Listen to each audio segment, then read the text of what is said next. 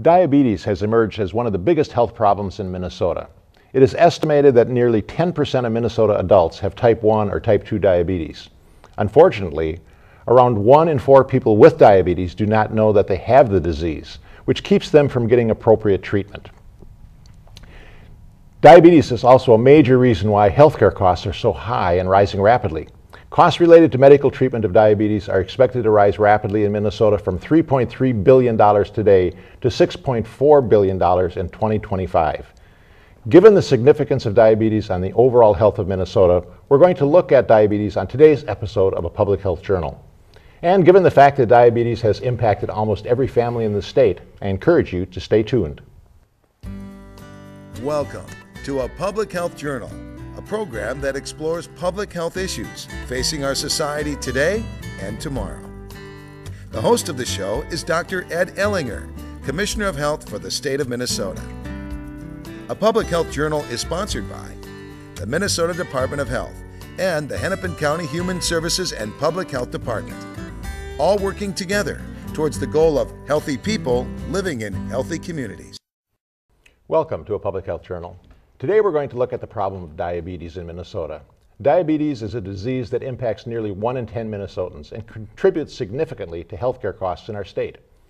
As part of our conversation, we'll be looking at ways to prevent the occurrence of diabetes and how to deal with it once it occurs. Joining me in this discussion is Gretchen Taylor, Supervisor of the Diabetes Unit at the Minnesota Department of Health. In that role, she works with staff and partners to prevent type 2 diabetes, improve health for people with diabetes, and reduce diabetes-related disparities. Gretchen, welcome to our program. Thank you, Commissioner. And thank you for being here to talk about really a major problem in our state. And I'm not sure people recognize how big of a problem it is, but let's start really at the beginning. What is diabetes? Okay, so diabetes, there are 2 main types of diabetes. Type 1 diabetes is much smaller proportion of the population. Those are people, about 5% of people, total people with diabetes, who their pancreas stops producing insulin, and insulin is needed to take glucose out of the blood and into the cells to use for fuel. So without this, blood glucose levels rise and it becomes very, very serious. So a person with type 1 diabetes needs to take insulin by injection or a pump for the rest of their lives. And this used to be called childhood diabetes, and because most people who develop it do develop it during childhood or adolescence, but it can occur at any time in a person's life. So that's 5% of diabetes. Second type of diabetes is 95%, and that's type 2 diabetes. This is the type of diabetes that also is related to blood glucose levels, but here the problem with the pancreas is a little bit different. The pancreas slows down its production of insulin, or the body becomes resistant to the insulin that is produced. And so there again, you get a buildup of glucose, and that causes all kinds of damage in the body. So a person with type 2 diabetes also needs to take medication to allow the cells to use the glucose in the blood for all of the activities that the body performs. Mm-hmm. So 95% of the people with diabetes are type 2. Mostly this develops in adulthood, but we are seeing that some adolescents are developing type 2 diabetes. And as I said, this is the one that is possible to either prevent or delay. Mm-hmm. So, well, I know that in my medical training now, many decades ago, mm-hmm. in medical school, type 2 diabetes was a relatively small problem. Type 1 diabetes, juvenile diabetes as mm-hmm. we called it back then, was the biggest issue, and type 2 was sort of an anomaly. But now I understand that type 2 diabetes is really a major problem. As you say, 95% of the disease. And I've got a slide here that shows the increasing prevalence, how many people in our society have it. And so explain a little bit what's going on with this slide about the increasing prevalence and what that means in terms of the number of people infected. Okay, so over the last 20 years, diabetes has continued to rise. You can see it on the slide. In 1995, there were about 3.5% of Minnesotans that had diabetes, and now it's at 8%. And so over the course of the last 20 years, it's more than doubled. And when we add in the people who don't know yet that they have diabetes, the 25% of people, it's now at really 10% of people of Minnesotans have diabetes, one type or the other. And that translates into about 340,000 plus Minnesotans. So it's a big number, and about 18,000 new cases of diabetes are diagnosed each year. Yeah, and we talk about the pre-diabetes. So let's take a look at this next slide, and we can show sort of for the audience sort of what we're talking about. That, you know, pre-diabetes where people who don't know they have it, sort of under the surface. Tell us, you know, explain what pre-diabetes is. Okay, so one of the big drivers for the diabetes epidemic is that CDC estimates, based on surveys that they do of actually measuring blood glucose and doing dietary surveys and such, that 1 in 3 adults has prediabetes, and that is a condition where blood glucose, you know, goes from normal, and it's a continuum. It can go be above normal between 100 and 124 milligrams per deciliter, and that's called prediabetes. And then when it gets to be 125 and above, it's classified as diabetes. So it's a continuum of normal to prediabetes to diabetes. And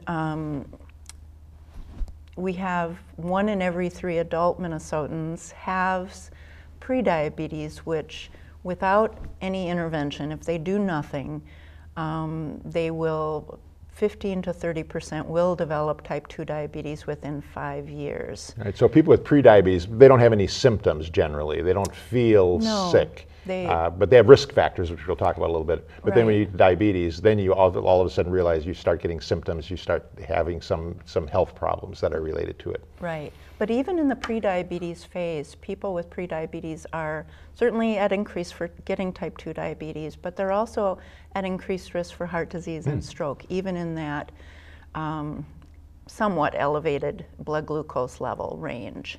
So it's a real problem.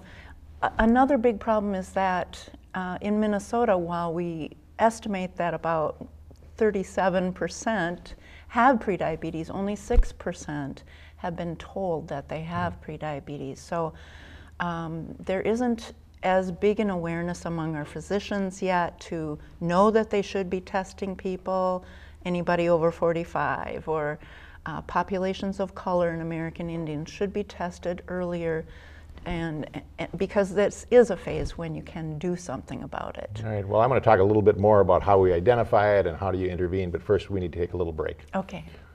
We'll be back right after this message.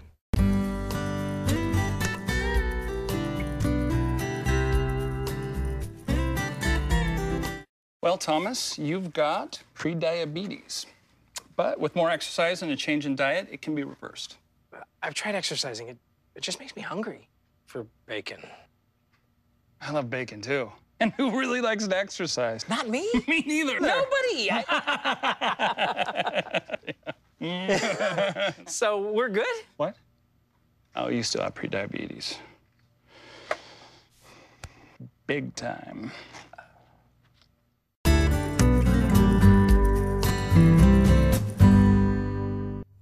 Welcome back. We're talking about diabetes in Minnesota with Gretchen Taylor from the Minnesota Department of Health Diabetes Unit. Gretchen, one of the things, why is diabetes a concern? What are the problems that diabetes causes? I think we really need to understand. You mentioned a little bit about it, it's linked to heart disease, but what are some of the problems that diabetes itself causes? Okay, so people with diabetes do have higher risk for having heart disease, heart attack, and stroke. They also have increased risk for kidney disease. A lot of people who end up on dialysis have diabetes, so they get kidney disease, they get kidney failure, they need to be on dialysis. It also affects the microvascular system, the small blood vessels, so that affects the eyes, causes eye disease, can lead to blindness. It affects the blood flow in the feet and the extremities, so it can lead to amputations of the toe, of the foot, even of the lower leg. So it's really has, aside from just having diabetes itself, it then comes along with many of these complications. And so it's it's something that the person with diabetes needs to manage every day. Everything, every meal, they need to be thinking about it. How active they are, they need to be thinking about that. They need to get to the doctor more. They need medications. So all of that adds complexity to their lives. But it really also affects healthcare costs in our state. Right, so it must be really an expensive disease. It's very expensive for the person and for society. In 2012, the one report said that the total spending for insured Minnesotans with diabetes was $5.2 billion. But to bring it down to a level that we can more understand, another large health insurance company based here in Minnesota reported in 2012 that for the average person, the medical cost for a person without diabetes was about $4,700 a year. For a person with diabetes, it was $11,700. Yeah, so over double, almost 3 times the cost if you've got diabetes. And a person with diabetes and complications, the cost was $20,000. So you can just see that it's extremely expensive to manage and to treat. And for the healthcare system, as we see this big bolus of people who have prediabetes without action, we're going to see greater increases in the population with diabetes and the healthcare costs in the state. So the number of people with diabetes are rising. Why is that happening? Why did this start occurring? 20 years ago, we started to see this big rise, and why is it continuing to occur? Okay, so a big reason that type 2 diabetes is increasing is that we have more overweight and obesity in our population, less physical activity. And those are 2 really strong risk factors for increasing blood glucose levels. So as we know, right now, 2 out of every 3 adults in Minnesota is overweight or obese, 2 out of 3. And children, of course, are also getting overweight and obese at younger ages and maintaining that into adulthood. So that's one of the big drivers is those maps that show the percentage of people who are overweight or obese have increased. We see those rates increasing, and diabetes has increased right along with it. So they go hand in glove. If you're overweight, you're more likely to have type 2 diabetes or develop type 2 diabetes. Right. And then we also know that our population is aging, and people are at higher risk for type 2 diabetes as they get older. So 20% of 65-year-olds have type 2 diabetes, whereas 4% of those 18 to 24 have diabetes at all. The other figure was also for diabetes in general. And then in the middle, it's about like 45 to 64, it's about 9% of people. So you see the steady increase with age in abnormal blood glucose leading into diabetes. And our population is becoming more diverse. And populations of color and American Indians have higher prevalence of diabetes than do non-Hispanic whites. So why is that? Why is the racial differences in diabetes? Do we know? I don't think that we really do know. We know that American Indians have about twice the prevalence of diabetes than non-Hispanic whites. African Americans are near that, Hispanic, Latino, and then Asian Americans, but they all have higher rates of type 2 diabetes, and I'm not sure that we really know. Well, I know, the department did a study just recently about income and health, and we'll show this slide that shows that, if you're below $35,000 in terms of income, you have 2.5 times the chance of developing diabetes, type 2 diabetes, than if you have an income above that. Explain what this little chart. Okay, so we did a study and looked at Minnesota data specifically and published this report, Income, Employment, and Diabetes in Minnesota, just in the last few months. And the analysis of the data showed that 8% of adults, as we know, report having diabetes, but the spread is not equal across income brackets. So Working age adults living in households with incomes less than $35,000, 2.5 times the rate of diabetes, as you said. So those with incomes higher than $35,000 for their household have less diabetes. So we don't really know what is the cause of that. It could be that having low incomes, maybe needing to work more, having less time to cook, maybe less access to healthy foods, more access to fast foods. All of those things can contribute, as well as do people with lower incomes have as much access to safe and places to be active? Do they have time in their days for that? So those things can increase obesity, which then can increase diabetes. Or it could also be that having diabetes reduces your income.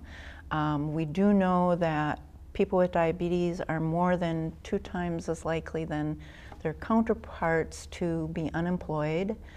We know that they are more likely to leave the workforce, retire early. What we do know is that diabetes and low income disproportionately occur together. Yeah.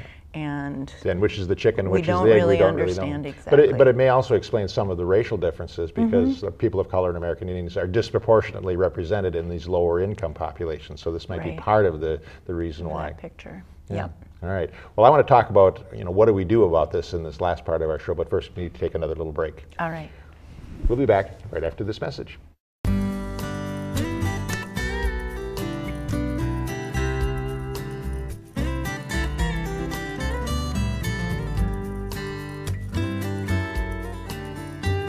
Marie, you have prediabetes. Prediabetes? I don't have time to eat right or exercise. I'm a busy mom. Oh, you're a busy mom. Yeah. This is great news. Busy moms never get prediabetes. Wait, what? Let me just... Yeah, this is all the people at risk for prediabetes, and way over here, busy moms. No?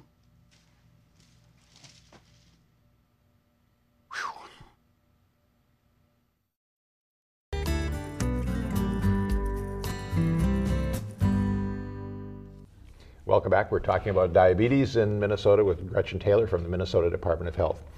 Gretchen, I know that you had mentioned type 1 diabetes, you need insulin, and it's a treatment, and it's really, we don't know about how to prevent type 1 diabetes. There's a lot of reasons for it, but it's not one of those things that we consider as preventable. But type 2 diabetes, you've mentioned multiple times, it's preventable because you talked about the risk factors, obesity and inactivity and diet. And so what's the strategy to try to reduce the number of people with prediabetes and diabetes, type 2 diabetes, and what do we do to intervene with the ones who actually have it? So Okay. What's going on? Well, fortunately, there is a solution. There is a really good solution for people who have prediabetes, and that is to lose 5 to 7% of their body weight, which for a person of about 200 pounds, that's 10 to 15 pounds. It's not, people don't need to lose 30 pounds or 60 pounds, most people.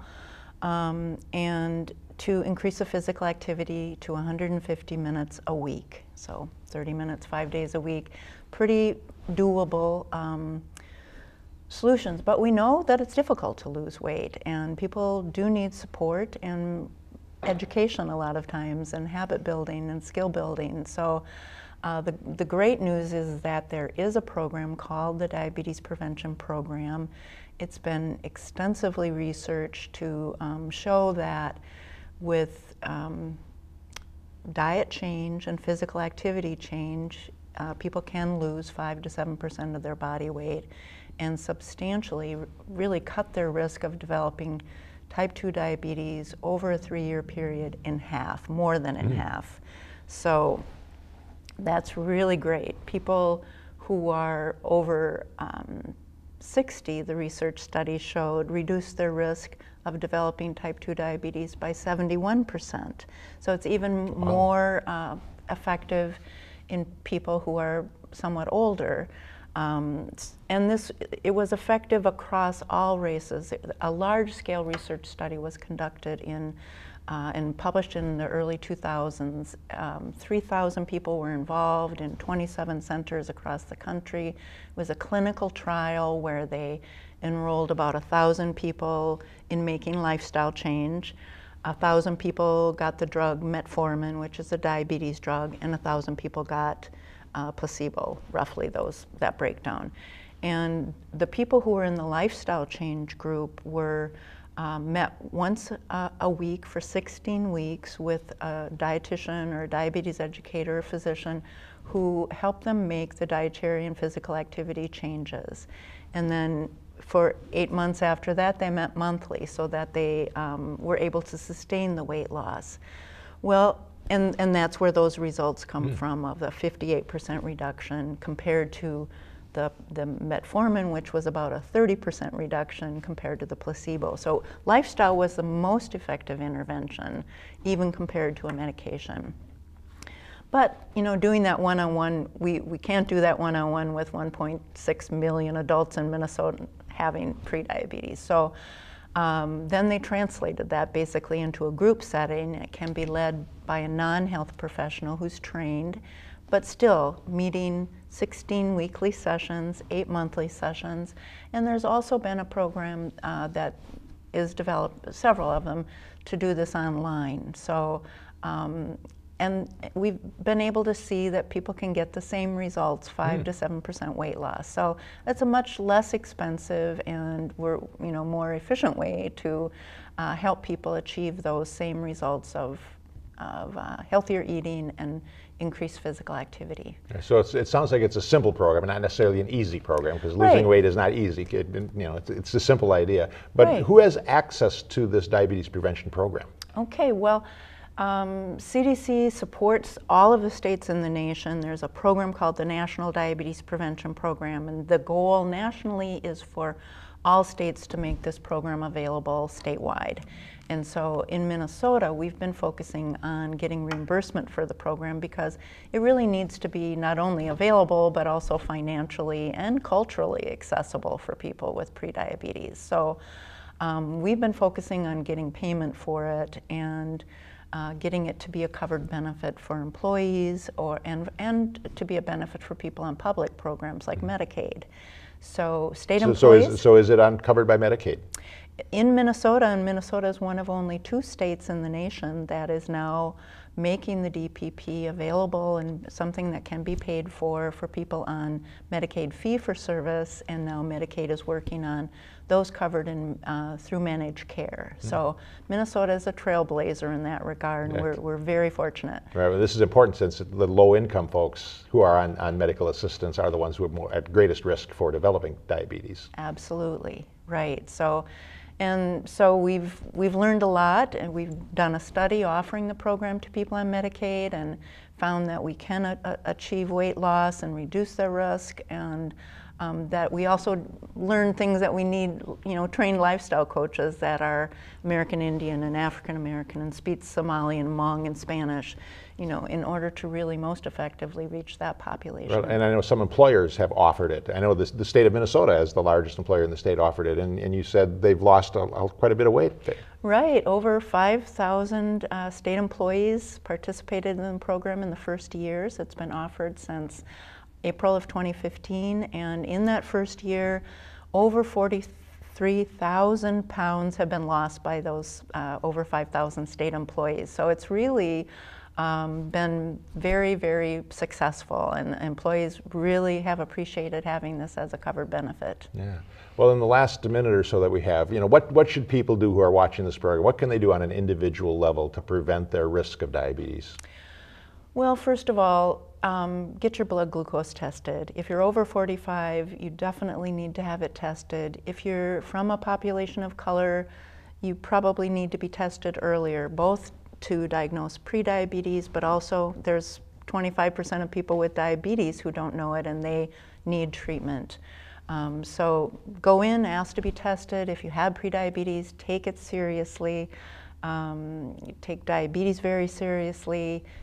we want to avoid the moving into the diabetes range, and then we want to avoid those complications. And also get some exercise. Get off the couch. We've got a beautiful estate.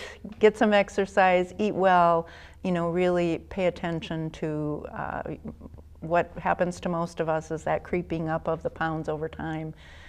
Try to slow that, and if you do have prediabetes, ask your employer, do you cover the DPP?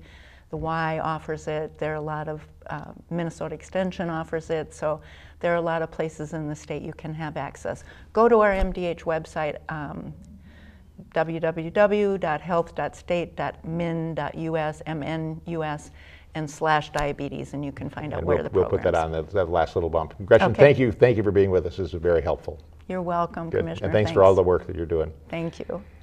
And I'll be back with a closing comment right after this message.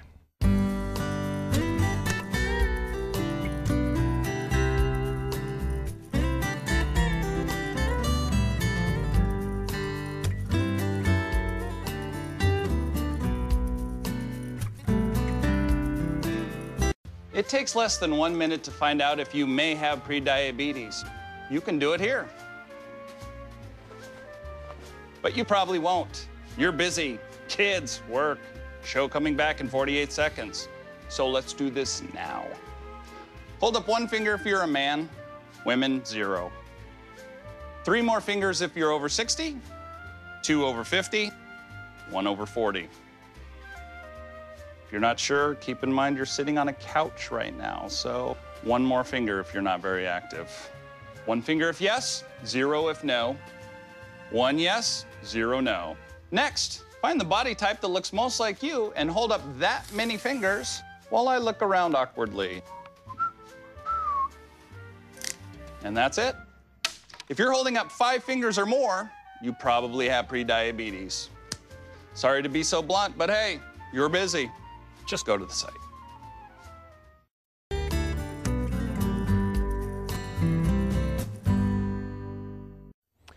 Type 2 diabetes is not an equal opportunity disease. Diabetes disproportionately impacts some racial and ethnic groups, older adults, people who are overweight and obese, and people with low levels of physical activity. Diabetes is also particularly devastating to people with low incomes. A 2016 report from my department found that in Minnesota, working-age adults living in households that earn less than $35,000 a year are 2.5 times more likely to report having diabetes as those with incomes higher than $35,000.